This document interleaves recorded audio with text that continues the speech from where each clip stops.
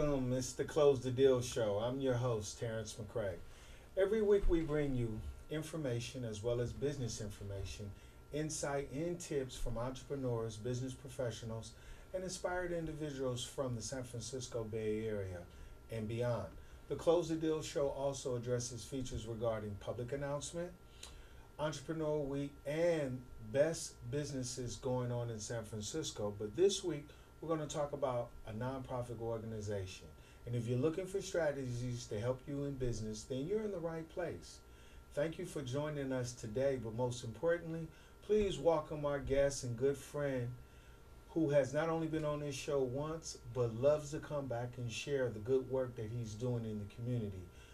Welcome, ladies and gentlemen, from San Francisco Impact Partners, nonprofit, Mr. Shaun Haines.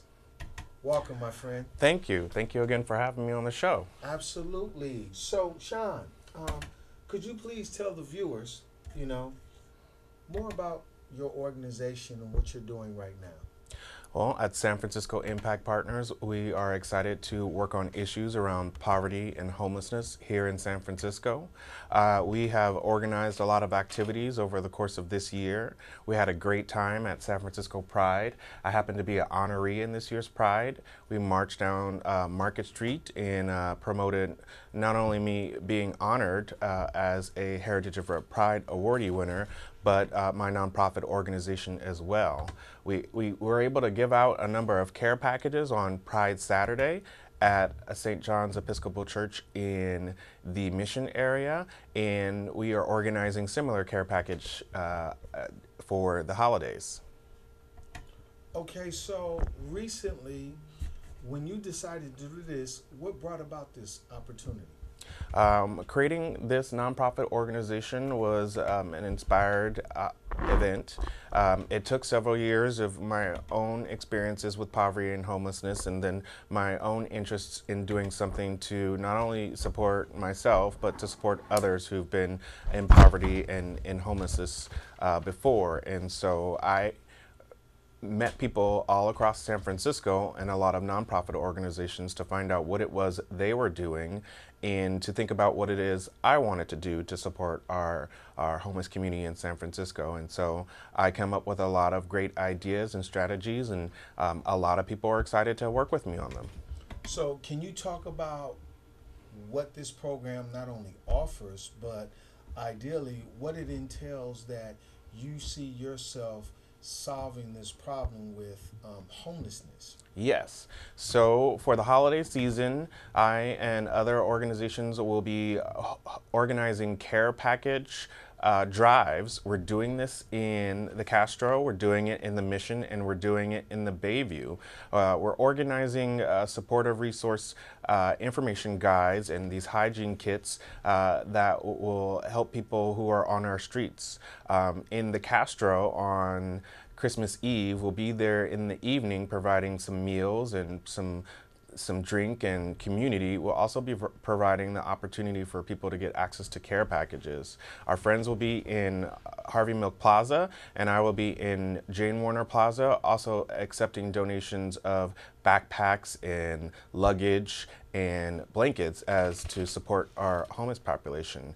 In the Mission, we'll be at St. John's Episcopal Church with the Gubbio Project a little bit earlier that day, giving out some of the same care packages. And in the Bayview on the 21st with Mother Brown's, United Services Human Council will be hosting its annual holiday dinner. And so we'll be organizing care packages for the community there. In each of these places, we're going to be surveying as best possible. This is, completely at will for anybody to answer questions. We want to find out from the homeless community if they feel that they are prepared to work a job, if we can support them with the appropriate resources, if they could volunteer to get some stipend, a small little check to help them out, and if they need resources like storage. One of our big projects is to support people with supportive infrastructure, and at the top of that list, that is storage. And so we're going to be working on some workforce job fairs to really illustrate what supportive infrastructure means. And so consider that if you live on the streets and you have a tent, you know, you may be having a fear that that tent is going to be taken away if you were to leave it for a significant amount of time. So people who are living on our streets may not feel comfortable going to job fairs or working a job or any things of those natures if they know they don't have a place to put their belongings. So we are working diligently on organizing the supportive infrastructure to give them a place to put their belongings so that they can focus on getting jobs and training, health services, and everything else that they need to come out of poverty and homelessness. We believe that this is going to be one of the essential tools to help us accomplish that. I have a two-part question. First question is, who created this survey in regards to the questions you're going to be asking the people in the community that are homeless? Who created this survey? So I created this survey. We're starting with a very simple one, those 3 questions that I posed. You know, if people feel that they are ready to work a job, if we can provide them with supportive resources, if people feel that they could, you know, volunteer, if the volunteer opportunity comes with a stipend, we want to support people with both a little change in their pocket, but maybe something to eat as well, pairing it with other resource providers who can help them out with things like access to showers and access to laundry so that they can feel professional and neat and prepared to work. We also want to make sure that people can be aware when they're homeless that they do have the right and privilege to vote. And so I spoke earlier this year with the Department of Elections and asked them to create a information sheet that explains explicitly that if you do not have a permanent mailing address, you can still be registered and vote, and you can vote on issues that impact everyone in San Francisco, and you can also vote on the local representative wherever you feel like is the area that you want to call home. Now, besides the basic necessities that you're helping provide the homeless with, what about drug use and what about mental health stability in regards to their condition? Are you providing those outlets as well? So at the Supportive Resource and Job Fair, we're going to have lots of partners and partners who can help us who are educated in these areas. And so at the job fair, we are going to have the supportive resource opportunities where people can store their belongings. We hope to have partners who can help prepare people with giving them access to showers and laundry so that they can feel comfortable with their belongings secure and spend the whole day talking to medical practitioners, talking to mental health service providers, talking to potential employers, and talking to organizations that they could volunteer at if it comes with a stipend opportunity, and everything else that we can imagine to support our homeless population in addressing all of their various concerns and an environment that they feel comfortable and fully supported. Well, strategically, it sounds like you've been closing a lot of deals with a lot of partners. But could you allow the viewers to get a full understanding about your background that brought you about getting involved in helping the homeless? Absolutely.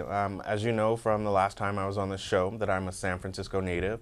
I was born here at General Hospital. I've had a great opportunity to have lived in the majority of the districts in San Francisco. We have 11 of them, and I have lived in 9 of them and worked in the other 2. So as a resident and as somebody who's experienced poverty and homelessness, I lived in multiple districts where that had occurred in my life. So for our folks who are in the Mission, I know what it's like to couch surf in that area and to look for resources there. For our folks who are in downtown, I know what it's like to be in that area and look for resources and so forth and so on in other parts of San Francisco where there is a high degree of poverty and homelessness. And so we are focusing with these care package events on the 3 communities that we talked about in the Mission. There's a significant population of people who are homeless that need additional resources, such as the ones that we're talking about. There is a population in the Bayview's Hunters Point, and most people know in the Bayview's Hunters Point, our homeless population and situations are underreported. And so we know that talking to our providers and our friends out there, that there is at least about 3,000 people in that area alone. That's in contrast to the District 6 downtown area, where we feel like there's about 6,000. What's reported by the city is that we have about 7,000 people who are in poverty and homelessness. But I understand that, you know, from other people who operate in this arena, that you kind of have to times that by 3 to really feel that we're getting an appropriate value. I mean, people who are homeless include people who are living on their streets, but also people who don't have a permanent home, who may be living in their cars or in their RVs or couch surfing. And so homeless really encompasses a wide spectrum of people, and we need to be able to provide resources to that entire spectrum. So how will you create the ability for a homeless person to store property? Like, where are you going to find a place where you actually have a facility where you can store homeless property? Because all the time I see public workers with local law enforcement removing people's property off the streets. Yes, and that is a situation that I want to help the city to turn around. The city, in a nonprofit organization that I'm aware of and that I learned of that from the Coalition on Homelessness, when I engaged them and some of their members there, is where I learned that we only had in existence one place that you could go and store your belongings, and that you could not fit a stroller in it, and that perhaps you could fit a couple of duffel bags. And so there were only 480 positions that people could occupy within that space. And so based on that, I started to get to work and having conversations about how I could implement a program that we could apply across the whole city. Poverty and homelessness is impacting each and every district of San Francisco in different ways, and it is our goal to build supportive infrastructure in each and every district to supply the access to storage where people are living. These are their communities, and this is where they feel comfortable and safe. So we want to have at some of these events and at our workforce fairs or across 2019 demonstration of what we mean by supportive resource infrastructure. You know, sometimes people in our communities, people who have not experienced hardship, may not necessarily feel comfortable with homeless service providers coming into their community. And so to address their concerns, we want to do it in a demonstration mode introductorily. So at these workforce fairs in key communities across San Francisco, we will have a job fair where people who need the resources can come and feel comfortable, but also it'll be somewhere public where people who don't need these resources will have been walked by and see what it looks like and see that it is not scary. And then it's going to become a resource that they believe is going to be one of our most valuable tools in addressing the situation. And so we may also work with some of our friends who are organizing fairs in San Francisco. You know, we have Sunday Streets, which is a large community fair in districts across San Francisco, and I would love to be able to work with them to be able to demonstrate this there. You know, it's basically going to be a retrofitted container in which we will have people staffed, we'll have security to make sure that everyone's belongings are safe and that people who come know that it's a secured environment, and we will have somebody who will operate as a facilitator to, you know, help people triage their situation, direct them to other resources, provide them with some of the other resources that we talked about earlier in terms of backpacks and luggage. You know, people who are on our streets who may not have money, we need to begin to provide them with a way to consolidate their belongings. So you talked about DPW who comes and takes their belonging. I would love to have a partnership with that organization to say, instead of taking their belongings, direct them to our facility where we can support them better. We want to be able to give them these tools to consolidate their belongings and give them a safe and secure place to put their stuff. So will you create a profile of each person that you come in contact with? Because you're talking about over 9 to maybe 10,000 homeless people that are here in San Francisco.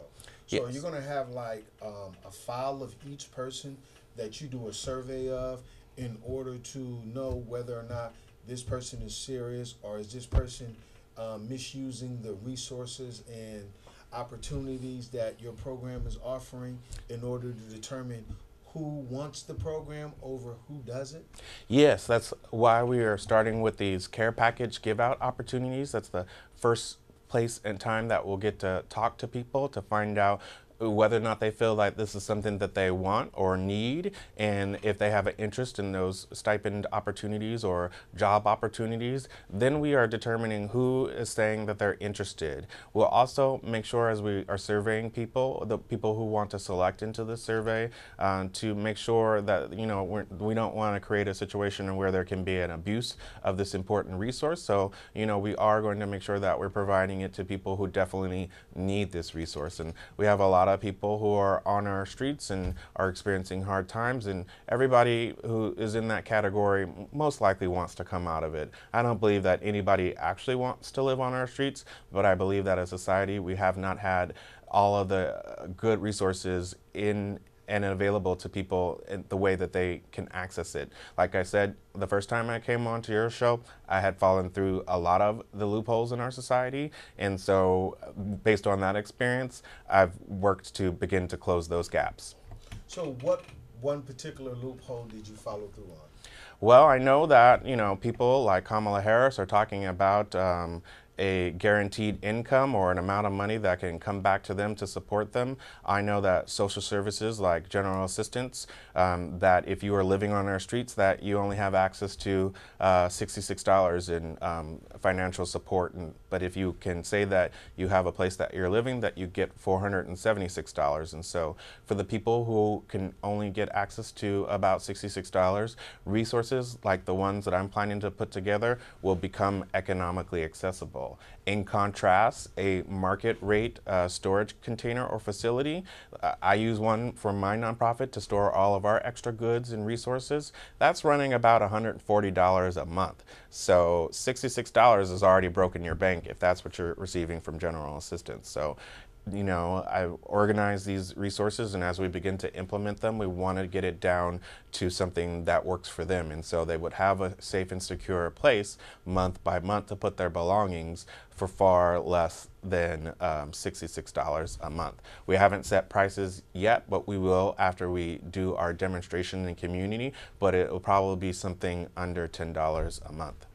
Sounds good. So tell me, you do have a special announcement you would like to make. Is Oh. that correct? Yeah, I mean, this is the first time opportunity that I get to really talk about this publicly. For some people who have known me for some time, they know that in addition to working in the community on all the issues that affect our society, that I support our community from the political perspective. I've run for positions in our Democratic Party, and as I've talked about my experiences being impoverished and being homeless and dealing with issues of workplace discrimination and the racism that we're seeing in our society and everything else that everybody works so diligently to help resolve, I have run multiple times for positions in our Democratic Party, both at the state level, but representing San Francisco on its east side. And I have run for positions on the west side. I'm running now and excited to announce that I'm running for Assembly District Delegate. This is a small opportunity for me and six men and 7 women, a total of 14 in each assembly district in California, to run to represent our community. And together with those individuals for our assembly district, we get to organize an engagement of our community to work on a platform that we can introduce into the state party platform. I believe that it would be amazingly valuable if we had representation of people who have gone through real life hardships within our Democratic Party leadership. So we are looking at amazing stars like some of our newly elected representatives who are really now talking about the hardships of having been waiters and waitresses and having not made a lot of money, and oh my God, until I get my congressional salary, I can't afford to pay rent in New York. And so we need to have representation across the spectrum in our Democratic Party in each of our states across the union of people who know these experiences firsthand. I believe that those conversations that we have as Democrats will become much more inclusive, and that the direction we can take our policy will help to uplift everybody. And so I'm excited to announce that here and to sort of kick off my campaign as we lead into January. The opportunity for people who are interested and want to make use of their right to vote for the people who will represent them is coming up soon. And that is going to be on January 12th, starting at 10 a.m. at the Women's Building here in San Francisco in the Mission District. So my question to you is, what got you involved in the Democratic Party? I got involved in the Democratic Party. Somebody spoke to me and inspired me and said that the energy that I was giving them made them feel like I was somebody like a Martin Luther King. I don't believe I'm Martin Luther King myself, but I believe that anybody who feels that, and he's not the only one who has said similar things like that to me, that one ought to do something with that energy. And so years since, I had organized myself to be in a position to work with our community, to listen to their interests, their concerns, their ideas, and to begin to use their voice and speak with them in chorus to present that to Democrats all across San Francisco and in our state leadership. And so speaking with people who are other minorities or immigrants or women or trans or from our most impoverished communities, they know that I represent them because I have continued to come to all the events that represent us being stronger by working together. So why should people consider voting for you, Shaun? Well, I hope that people will consider voting for me, knowing that I'm out there every day fighting the good fight, standing by their side. They should, if they believe that they want somebody who has experienced real life hardships and disparities, they should know, if they haven't heard already, that through my personal challenge and difficulties, I have never given up. You know, the first time I ran for Assembly Delegate in 2015, I was under threat of eviction myself. So, you know, coming into a situation where I might have become homeless, and, you know, I was able to serve a partial term, so this is a re-election for me, and I wanted to be honest with the people who voted for me, because I was displaced from my housing at that time and unfortunately had to move outside of the boundaries of the district that I was elected to serve, that I had to acquiesce the role and say, you know, while I would love to continue serving as a district delegate, but I'm no longer living in this district and I don't want people to, you know, think something bad about me for falsely representing them. And so I'm in a wonderful place now where we've organized a lot of resources for our community with my nonprofit and got a great job, and back at the game. I've never really left, and continued to organize in support of our community within the Democratic Party as an associate member of a Democratic club that I founded in 2016 called San Francisco Black Community Matters. So I've been able to keep my ears to the ground in terms of what's going on in our local Democratic Party with our Democratic Party clubs, and what's going on at the state and national level. And again, like some of our blazing stars that were successful and the ones that weren't, I want to bring a real life experience, people with real hardships, so that everybody else who has those experiences will feel like they have a seat at the table in our platform. And I have a goal of engaging these communities, they're at the top of my list, in finding out more from them what they would like to see as part of their platform within our Democratic Party, and who else they would like to see with some of these same values and experience in our leadership.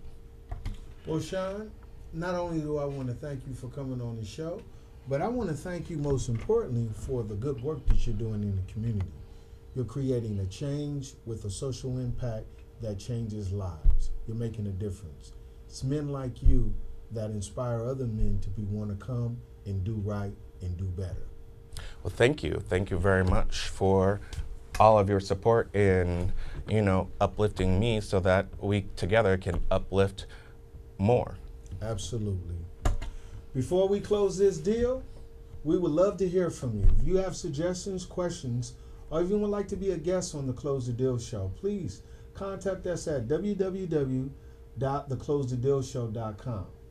San Francisco Bay Area viewers, every Monday night you can watch us on cable Comcast on channel 29. You can streamline us at 8:30 as well on your internet. So worldwide, you can find us on the YouTube channel. Just type my name, Terrence McCray, click my picture. Please subscribe and make a comment as well as on your favorite episode. Take good care, everyone. Don't forget, find the right connection and close the deal.